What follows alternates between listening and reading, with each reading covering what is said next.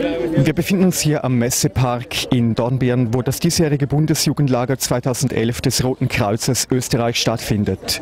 Wir sprechen mit Roland Gotze, Geschäftsführer des Roten Kreuzes Vorarlberg und Organisator des Events. Herr Gotze, was genau findet hier statt? Hier findet das 10. Jugendbundeslager des österreichischen Roten Kreuzes und Jugenddruckkreuzes statt. Und hier treffen sich alle 2 Jahre bei diesem Event die Jugendlichen, um sich kennenzulernen, um miteinander zu spielen, Workshops zu machen und vor allem am Samstag einen großen Erste-Hilfe-Wettbewerb zu bestreiten. Gibt es jedes Jahr so ein Lager und wo findet das immer statt? Es gibt das Lager alle 2 Jahre und immer in einem anderen Bundesland. Das heißt, der nächste Event wird dann in 18 Jahren wieder im Vorarlberg sein. Gibt es einen bestimmten Schwerpunkt des diesjährigen Lagers? Der Schwerpunkt ist wie gesagt der Erste-Hilfe-Wettbewerb, der morgen stattfindet, der auch öffentlich zugänglich ist. Da können die Kids beobachtet werden, was sie schon in Erste Hilfe drauf haben. Das ist ja der Sinn, dass sie das lernen und die Bevölkerung ist eingeladen zuzuschauen. Wie viele Jugendliche nehmen teil am Lager? Wir haben knapp 1000 Jugendliche und etwa 100 Betreuer hier. Wie muss man sich den Lageralltag vorstellen? Muss man da gleichzeitig aufstehen und Essen fassen?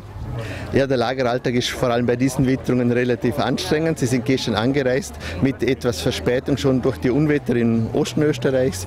Dann gab es gleich einmal den Campbezug, dann das Abendessen, das wird von unseren Feldküchen vorbereitet.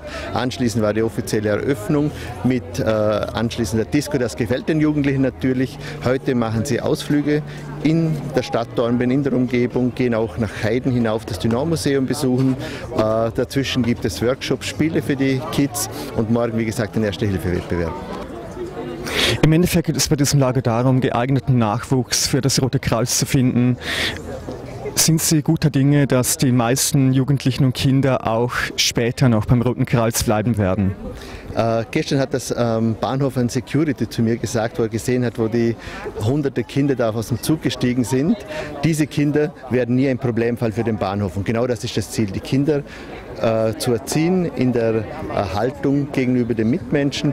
Und wir probieren sie damit langfristig an das Rote Kreuz zu binden. Und wir wissen, dass sehr viele, die in der Jugend beim Roten Kreuz waren, auch dann als Ältere für die Allgemeinheit zur Verfügung stehen.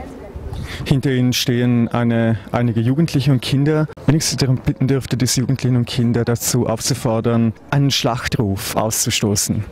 Mache ich gerne. Also, liebe Steiner, lasst mal hören, was ihr drauf habt. Wie Sommer, gut Sommer! Wie Sommer, gut Sommer! Mai sind wir gut!